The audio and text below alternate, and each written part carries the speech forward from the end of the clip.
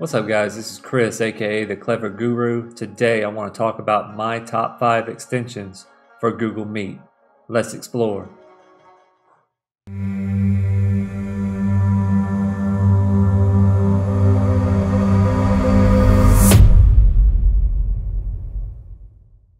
So the first app extension I'm going to show you in Google Meet that I feel is a needed extension is an extension called Tactic. Okay, what this is, it allows the person presenting to get a transcript of your meeting. So it documents who has talked, it documents everything that has went on in that meeting. So this is a great tool for teachers to use in case maybe there was an incident in your meeting that you need to show somebody, or just to have that documentation on exactly what took place in your meeting. This extension provides that information in terms of a transcript. So Tactic is my first choice for what you need in your Google Meets. Secondly, we're going to look at Meet Attendance. Now, I've already done a video on Meet Attendance, but I feel this is a great extension as it documents who has been in your live sessions, and it can document multiple times within that session. So you can keep track with students in case they show up at 8 o'clock for a session, and you can track and see if they stay for your entire session by continuously tracking attendance. And from there, it'll provide some sort of documentation for you to have on record. So Meet Attendance is my second one. And again, I've already made a video that is dedicated to this app only. The third one I want to show you is called Google Meet Grid View, and I'm not going to really get into this in terms of when I show you within the Google Meet, but as you see in the picture, what it does is if you have a lot of participants in your meeting, it provides you with a grid view of everybody all at once, so you can look at everybody at the same time instead of having spotlights or other tiles and this, that, and the other, where this can fit all of your participants in one screen. So this is a neat, handy tool, and I feel that it is one of my top 5. The fourth one is called Dual List. Now, Dual List is a extension that allows you to move your Google Meet to one side, and if you're presenting, you can move the screen that you're presenting to another side of your monitor. So now you can monitor both what's going on the Google Meet, for instance in the chat room, as well as control what you're presenting. So this can be done another way, but again, Dual List kind of does that job for you, so I feel that it is a pretty useful extension for the Google Meet platform. Finally is WebPaint. WebPaint is pretty neat in the fact that it allows you to annotate screens that you're showing on your Google Meet live session. So if I'm presenting a screen, or if I'm presenting like a website or something, let's say I'm talking about science and we're talking about NASA or space, I can go to the NASA website and annotate things on the website to kind of pinpoint exactly what I'm talking about, to my students. So this is a pretty useful tool. So now that we've seen what these extensions are, let's now go into a Google Meet session and show you how they operate. So now we're at our Google Meet. Okay, once I hit join now, we're going to join into the Google Meet. It's going to give us the information about the Meet.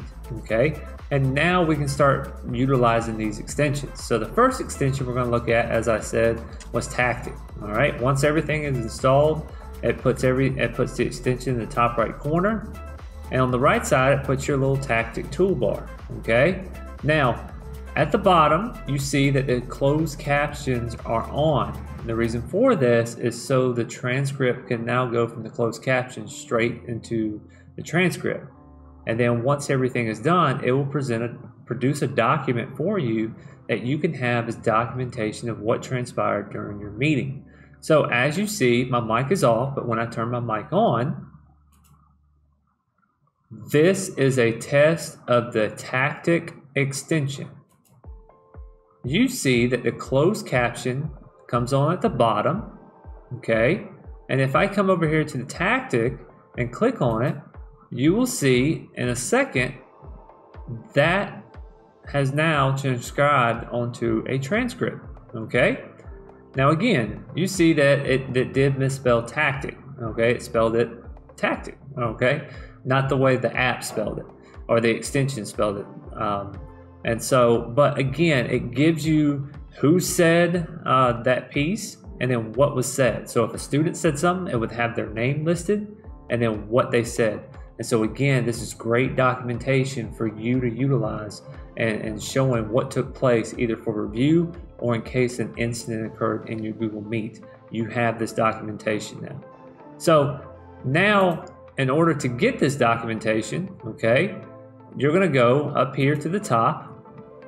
I have mine put on auto save, so it's going to auto save after about 20 seconds. Or you can export the transcript as one of these formats. I'm going to choose Google Doc. Okay, I'll hit save. All right, it does its thing. And now, if I go over to my Google Drive, you're going to see that it has created a tactic transcription. Okay, I may have to reload, but it's going to say it's going to provide that tactic transcription folder, and I can now go in here, open it up, and now it's giving me a document showing the transcript. So again, there is your documentation for everything that you're able to do. Okay, so that is tactic. Now, the next one I want to show you is attendance. So again, attendance, I've already done a video on it prior, so I'm not going to get too in depth on it. But attendance, again, once you install it, it'll put the extension up here, and then once you add everything and allow everything in your Google Meet, it's going to be here where it says people or show everyone. When you click on that, you're going to see the little clipboard right here, and you want to make sure these toggles are toggled on. And in order to take attendance, you simply come out of this area, okay? And then you'll go back. All you have to do is click on show everyone, and it will automatically take your attendance. And again, if you need that documentation, click on this clipboard, okay? And then it will take you to the documentation with a timestamp of that person that was in that meeting, okay? Again, this, you see that there's timestamps that it's in 24 hours, so it's going to say 1358. So again, subtract 12 and then you'll get the actual time. But down here at 8:20, you'll see 1333, so subtract 12, 133, and which it matches pretty much down here. So it gives you your attendance. You can have this as a running timesheet. It's up to you. If you would like a new timesheet to be generated, when you come back up here into your Google Meet, click the plus that looks like it has a sheet behind it, and it will generate another sheet for you. And so that is the attendance piece. Next one was the grid view. Grid view is pretty self-explanatory, and again, it's hard for me to show in this instance because I'm the only one in this Google Meet. But basically, as you see in the picture, that's how your tiles are going to be set up. So you're going to be able to see everybody at one time. When I hover over this, I can now choose how I want to see things in terms of, how I want to see my students. So that is grid view. Okay. Next, we have Duelist. So Duelist, like I said, allows you to move. If you're presenting a screen, it allows you to move your Google Meet session to one side of your monitor and the screen that you're presenting to the other side. That way you can monitor both screens at one time. There are other ways of making this happen, but however, I feel Duelist does it pretty easily, and it flows a whole lot better. Okay, so if this is my Google Meet screen and I want this to be on my left side and I start presenting, I can now choose the size I want my Google Meet screen to be. Notice there are 2 squares all the way down on each side. This is telling you what side you want this window to go on. So for instance, 5 by 5, if I choose this screen right here, it's going to put it on the left side, whereas here it's going to put it on the right side. So if I click on it, Again, it's going to pull that Google Meet to the side, and now I have whatever I'm presenting over here on this side. So that is Duelist. Finally is the WebPaint extension. And so as I said, it allows you to annotate on the screen within your Google Meet. So if I come over here and go to NASA, like we were discussing, I can now get on the NASA website, all right? And from here, choose WebPaint, and it's gonna bring me a drop-down box. I can now choose either the text on it, or I can choose to write on it, choose an arrow, etc., and then choose the color I want that to be. So we're going to use red, and from here I'm now going to annotate this screen. You see that I've done a little bit right here, so I can sit there and annotate on the screen.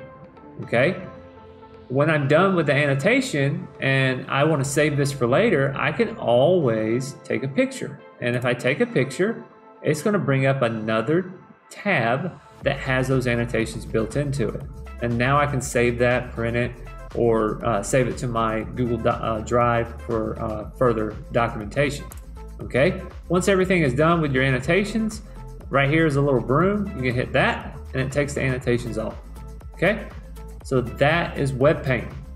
And again, I hope these 5 extensions can help you within your next Google Meet session in order to help things flow better and provide you with enough documentation that you can review for future notice.